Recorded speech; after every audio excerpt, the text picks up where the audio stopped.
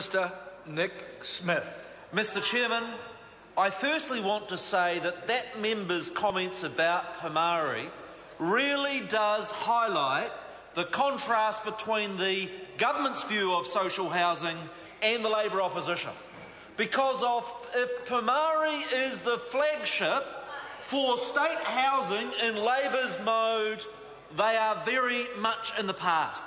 That is a community renowned for gang violence, renowned for murders, renowned for bad social and educational achievement, and what Labour wants to do is to lock in that failed state housing model, and I say shame to them.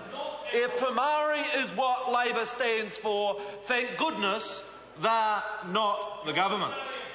Now, the key issue at stake in this bill, of which there is a difference between the government and Labour members, is the issue of reviewable tenancies. And at heart is a position by the government that says that social housing is for the period of need, as compared with an opposition that says that social housing is for life.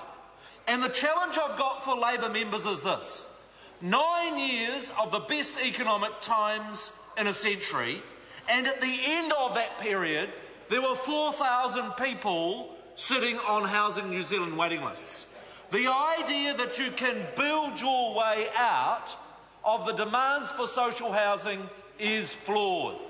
Because while Labour will champion the cause of the existing tenants of state houses, we need to balance that with the needs, the high needs, of those 4,000 odd people sitting on waiting lists. And so the real question for this House and this bill is this: those 4,000 people sitting on waiting lists, do they have a greater right to the government's investment in social housing than those existing tenants, 5,000 of whom are on a market rent? 5,000 of whom are on a market rent. So what Labour members are saying, those that are earning sufficiently to not be eligible for an income-related rent have got a greater right to a house than those families who are overcrowded, those families in high need. Now, the idealists on Labour's benches say, don't worry, you can just build a whole lot more houses. And I say to them, they had 9 years to make that work, and they did not. And that is why the government needs to focus its social housing on those families of greatest need. And I stress to the House, 5,000 State House tenants on market rents, the government in its budget saying we're going to have 1,000 in the first year, 2,000 in the second year, really shows how moderate and sensible this policy is. Do members, and I challenge the next Labour Speaker to get to their feet and to say the Labour Party stands for a state house for life, and for that house being occupied by people on high incomes. I've got a guy in my constituency who's the captain of a fishing vessel. He earns over $100,000 a year. He occupies a state house.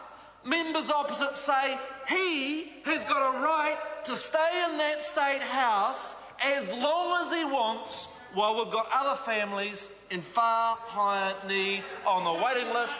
I say they're wrong. I'm proud of the changes that are made in this bill. If we are serious about addressing the social issues in New Zealand, the health issues associated with poor housing, then we need to make sure that our investment of $16 billion in state housing is used by those with the highest need. Mr. Chairman. I call the Honourable Member Phil Twyford. Thank you, Mr. Chairman. If it's not enough that the respected public health academics at Otago University condemn this policy and say that there's a public health risk by Nick Smith announcing with fanfare that he wants to see 3,000 State House tenants kicked out of their homes as a matter of government policy. If it's not enough to consider the public health risk, then let the Minister consider the words of the Productivity Commission who are his intellectual mentors. They are his intellectual Bible. Their report on